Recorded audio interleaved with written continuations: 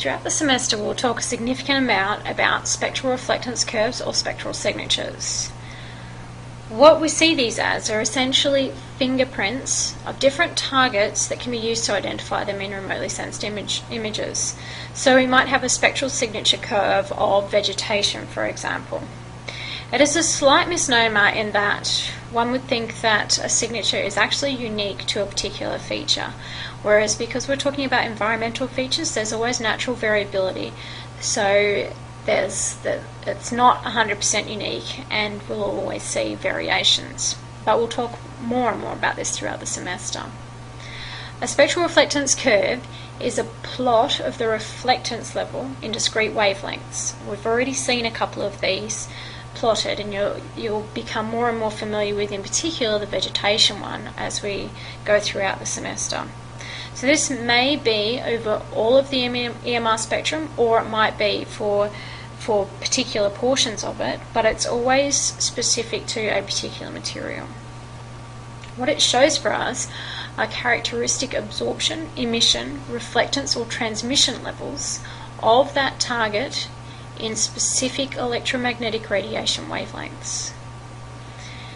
To be able to separate different cover types within an image, their spectral signature must be different from each other.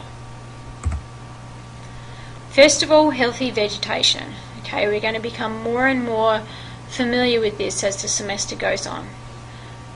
Okay, first up, wavelength, and this is actually in micrometers. This is a typo here, nanometers. It should be micrometers along the x-axis.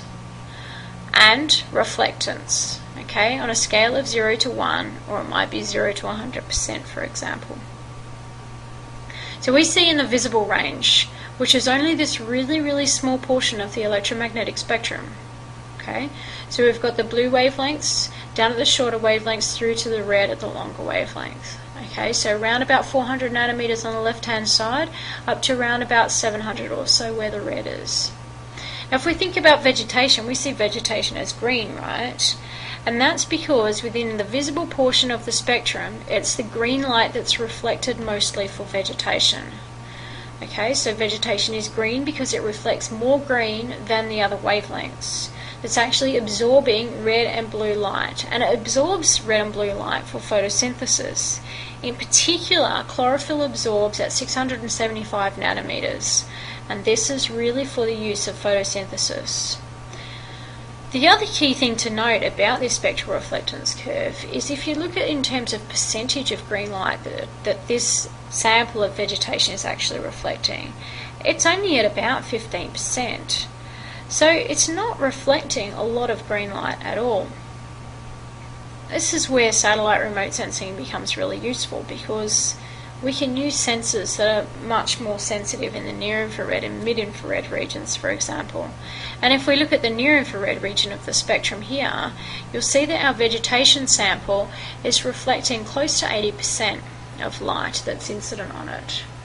Okay, and as we said, that the vegetation is absorbing the red and blue light for photosynthesis. It reflects near-infrared light based on the cell structure or the biomass within plant communities or at individual leaf levels.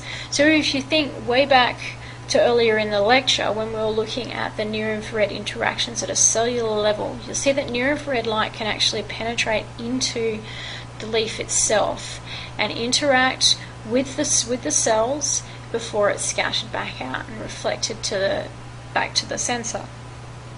So the healthier a plant is, those cells within the leaves will experience more and more interactions with near-infrared light.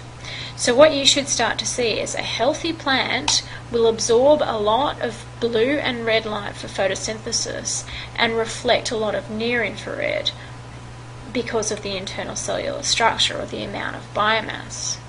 What you'll also see are these individual troughs in the near-infrared spectrum here, and these are related to water absorption. If you think back a few slides, we also looked at those points of water absorption in the atmosphere, but they're sitting at around about that same place. So we can start to have a think about exactly how much water is in a plant. And you'll also notice here these two really big deep troughs in the mid-infrared portion of the spectrum. They're also related to water absorption. So again, if we look at a particular sample of a leaf, we've got absorption in the blue and red regions for photosynthesis, a small reflectance in the green because of the chlorophyll is actually green. We have high reflectance in near-infrared because of the internal cellular structure and plant biomass. And then we've got a couple of characteristic absorption troughs which are related to the amount of water in the particular leaf or plant. If we contrast that to dry vegetation, for example, you'll see first of all the absence of this defined trough in the red region. So we have our yellow curve that's come up, and we no longer have this really defined trough at 675 nanometers that was the chlorophyll absorption. So we've lost that, so we can immediately tell that this vegetation sample isn't as healthy as the green one. We've also lost the distinctive water absorption troughs. So again, this is suggesting to us that there's not quite as much moisture in that particular sample. And have a look at a spectral signature curve of bare ground, for example.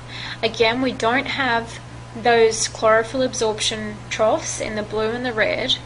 We don't have the high near-infrared reflectance that the plant cellular structure and biomass gives us. And we don't have those water absorption troughs either. And just to show you some variability here, the last curve I bring up is another sample of healthy vegetation. Okay, so you'll see the exact same sorts of features that you saw in the first spectra. So the green and the white one are very similar in terms of where the different absorption and reflectance features are occurring.